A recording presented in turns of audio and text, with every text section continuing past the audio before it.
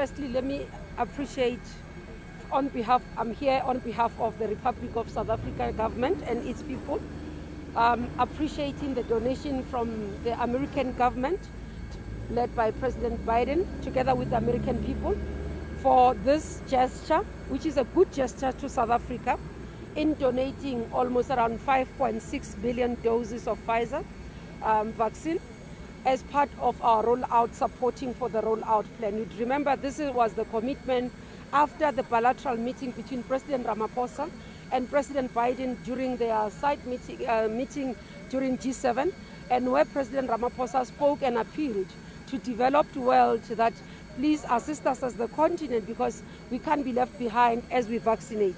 So this is a good gesture, and I think we appreciate this. We've written a letter to the American government, but we want to say here, Ambassador, thank you very much for this gesture, and thank you on behalf of the people of South Africa. As we wrap up our vaccine rollout, this donation comes handy for us. It's going to assist us in terms of ramping up our vaccine program, as you have seen, where we are looking at more and more increasing in terms of the numbers of people who are going to be vaccinated in the country.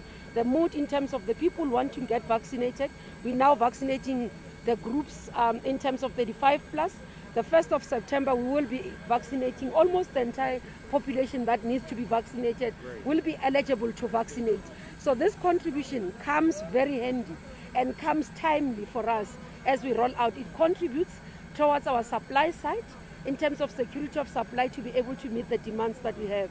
So we really appreciate this donation, and we want to say thank you very much for this. And we know that as part of the contribution towards African continent, we've been interacting with the President's envoy, Strive Musiwa, who's working very hard to ensure that they secure the vaccine for the continent.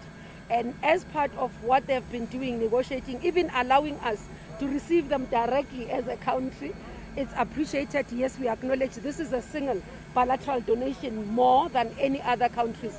And because of the work that we've been doing, we really appreciate it. It shows the good relationship that we have between the two countries, the bilateral relation, and the seriousness of President Biden's commitment to sustaining the relationship. And we thank you very much.